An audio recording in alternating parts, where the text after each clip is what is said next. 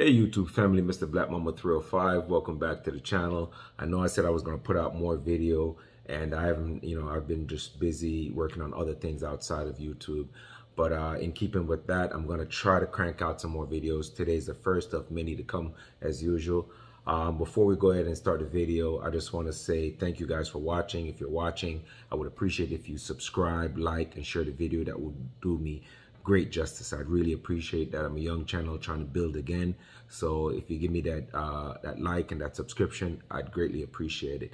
98% of people watching these videos have not even subscribed. If you guys could just hit that subscription, hit the notification bell that when I put out more content, you guys be one of the first ones to get it. That'd be great. I'd really appreciate that. So as you guys can tell without further ado, I want to get right into the topic.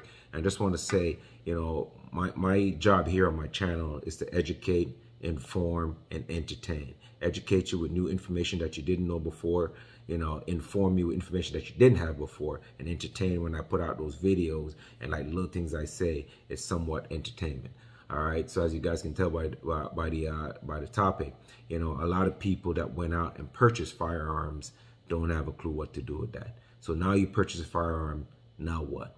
So we want to go ahead and talk about, why people purchase firearm. For the past 2 years, we've been going through a pandemic. So a lot of the reason why a lot of people for the past year or two purchase firearms is because of this said pandemic. I mean, a lot of us gun owners who just go out and purchase firearms, we do that because we just love firearms, but other people go out, they purchase it because they felt like, the pandemic was a pre-form of the zombie apocalypse. They might not say it, but they think it. They don't know what the virus could do. So they say, what, before it mutates other people, let me go ahead. No matter how much people talk about, zombie movies and how they're stupid, in the back of their mind, they'd be like, yeah, listen, man, if that should happen, who do I run to? Do I come to your house? Or, where do I get all the weapon? The baton with the nails, the guns, the AK, who do I group up with? But anyway, just joking. But yeah, so a lot of people purchase a lot of firearms and then, they don't know what to do.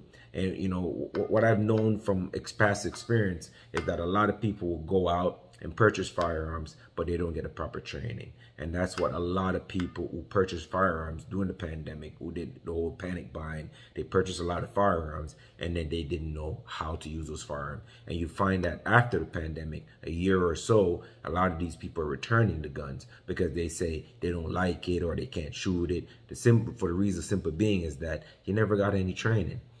So now you've decided to purchase firearm for whatever reason you decide, for home defense, for zombie apocalypse, for the shooting sports, for concealed carry, for your job, for whatever the reason might be, just for playing king as a gift, whatever it is. Once you do that, a lot of people will go ahead and get their certificate so they can get their concealed carry.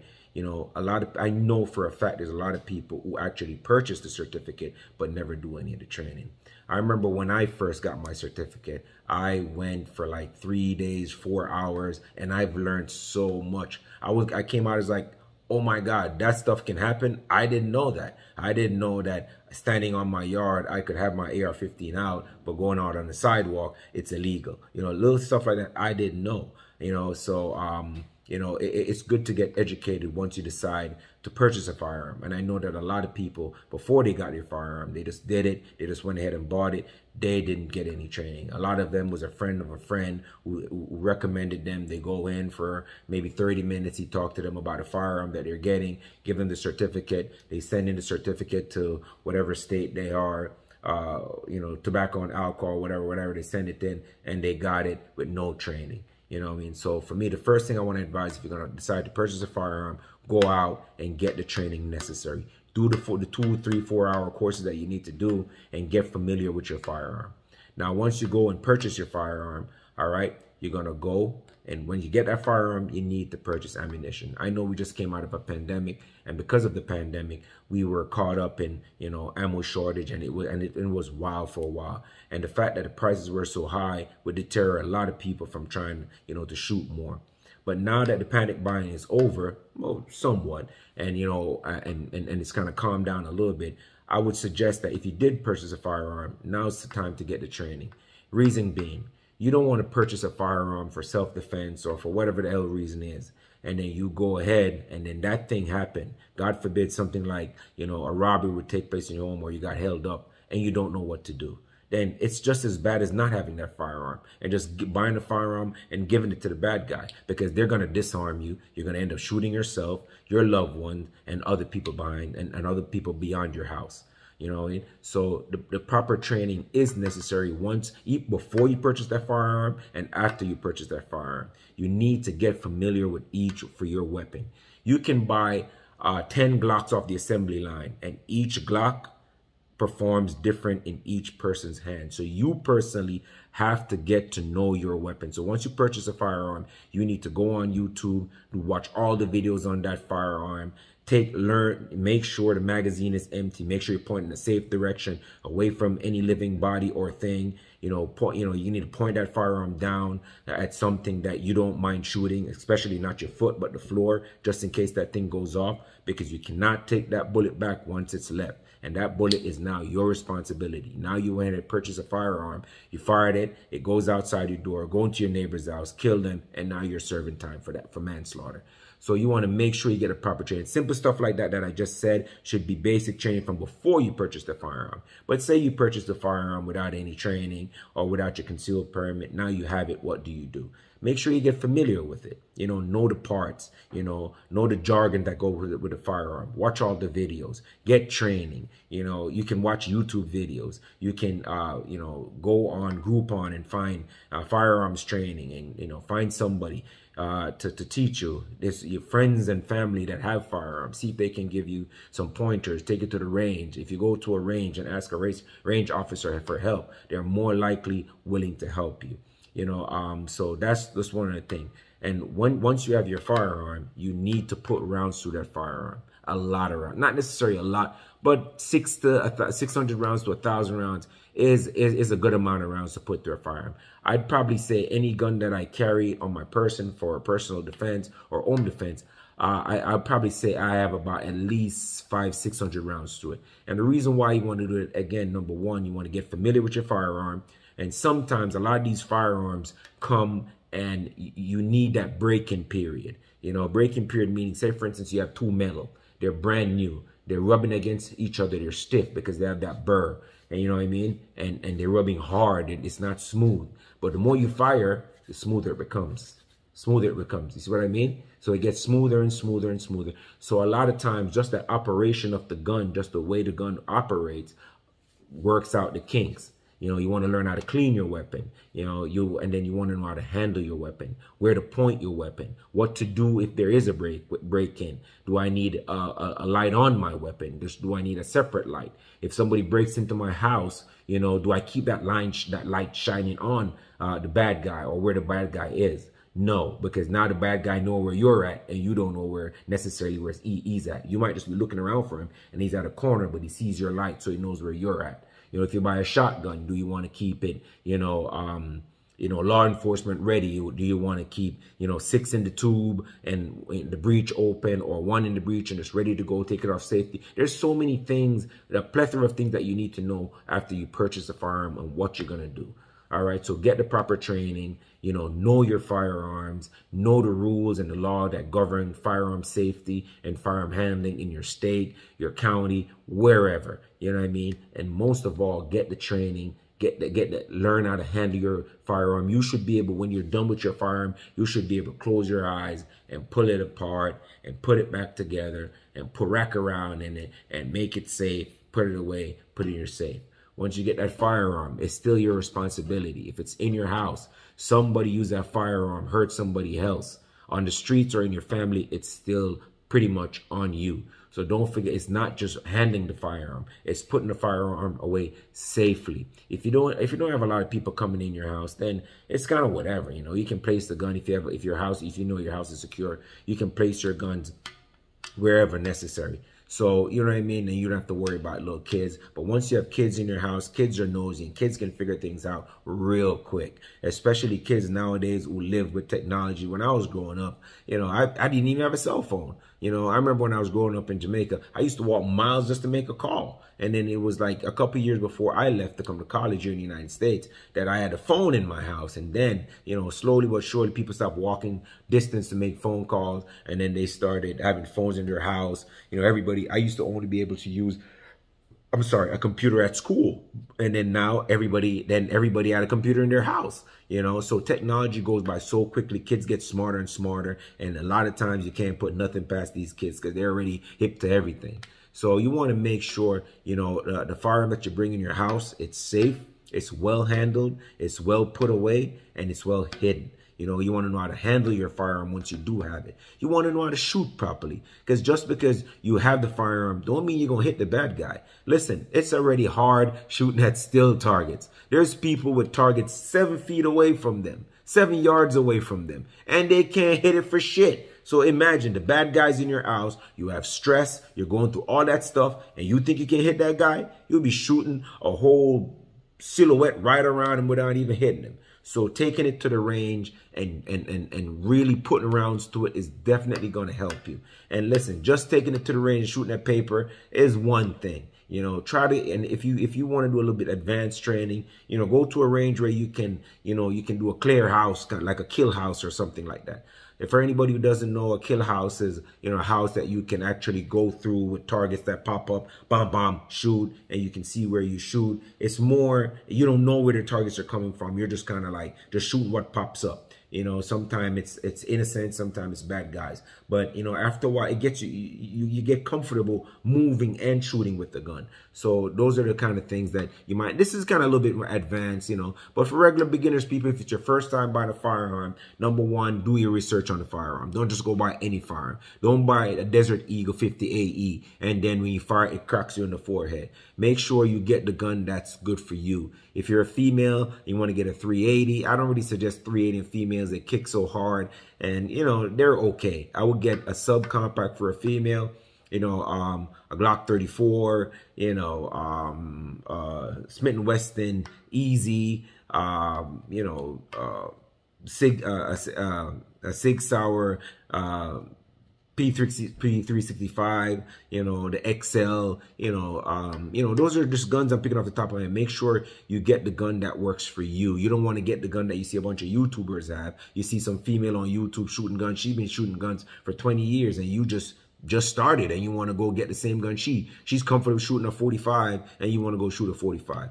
Get the firearm that best fits your need. If it's for home defense, you know, you want to get a shotgun, do your training, and make sure you're proficient with that shotgun. If it's a rifle and that's your own defense weapon, take it out to the range, shoot it at distance, but also take it and do some short range shooting too, just in case you might have to shoot in your house. So I don't suggest getting a rifle for your first gun, but if you go out there and you just bought a gun, I would suggest, I don't want to tell people what kind of guns to get, because when I started, I didn't never start with a Glock. Everybody was telling me to get a Glock. I ended up getting a 40 caliber, and it was a Beretta PX4 Storm 40 cal. I shot that for years, and I loved the recoil. It was amazing to me. And then after that, you know, 40 caliber came super expensive. It's kind of like 10 millimeter and 45. So I started going back to 9mm, stopped buying 40 caliber guns because nobody else does. You know, they're all cheap now, but it's still a great caliber. 40 caliber is like a 10mm. So if you're out there and you want to buy a 40 caliber because you want that extra stopping power, go ahead and get it. There's nothing wrong with a 40 cal. All right. So, you know, I just want to, you know, wrap up the video now. And I hope you guys learned something new from this. So, you know, in recap, if you decide to buy a firearm for whatever reason, make sure you get the proper training. If you want to get your concealed carry, make sure you go out, take the class, learn everything that you need to know from that class. Leave that class with something. Don't just pay for the certificate. Let them give you 2 minutes of, you know, random bullshit information and send you home. Let them, if you have a firearm, ask them everything you need to ask them about that firearm and learn everything that they're supposed to teach you. Okay, when you get your concealed permit, don't just walk around with it all willy-nilly. If I see you and you are not proficient with your gun, I'm just gonna walk up to you and take it from you because you have no training with it. You don't know how to walk with it. You don't know how to behave with it. You're so nervous. You think everybody, there's a way out of, concealed carry without, anybody seeing it and feel comfortable. So, go to YouTube, watch all the videos on the gun that you're gonna get. For your state, find out the laws that pertain to concealed carry and brandishing. Because you might be carrying that gun and the muzzle of it is pointing out. The guard is sticking out. Everybody can see that you have a firearm. There's rules against that. So you want to learn all those rules. Again, you want to, if it's a firearm that you have, it's a first time firearm, you want to put rounds to it. You want to put a lot of rounds to it, get familiar with that gun, see if it shoots left, if it shoots right, what you can do to change up the sight picture to get it shooting straight for you, how the gun handles, the recoil, all of that stuff. If you're a first-time shooter, you want to do all of that stuff. Watch all the videos for first-time shooters on YouTube.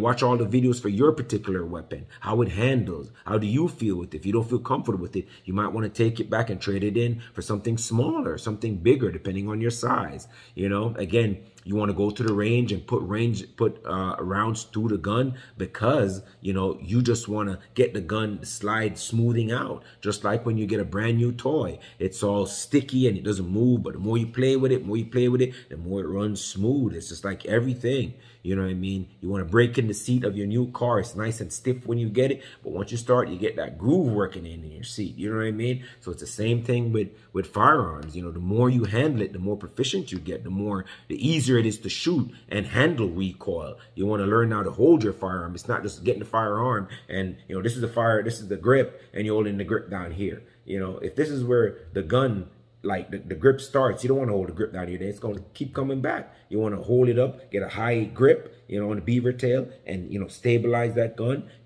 push it out. Some people straighten out their arm. Some people lock it in like this.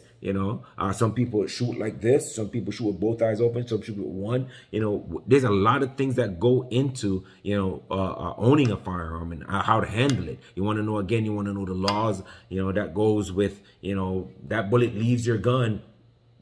What are you going to do? Do I need to get, do I need to get a lawyer? Do I need to get some kind of insurance? And if you have a gun, don't get rid of it. Just because the pandemic is out, again, something might come up again in the future and you never can tell. You might need that firearm. So if you even don't find a need for it, just keep it there just in case you do need it. But every now and then take it out and get some rounds behind it and, be more proficient with your firearm.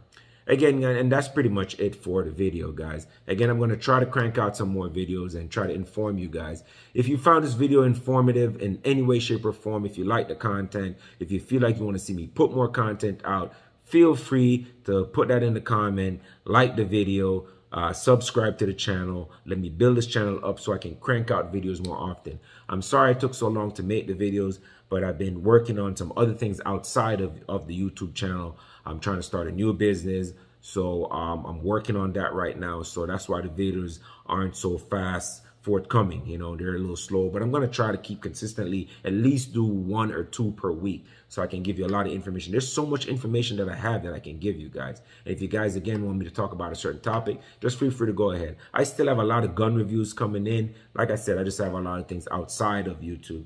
If you guys have any products out there that you guys want me to review, you want to give my opinion, feel free to contact me, send it in.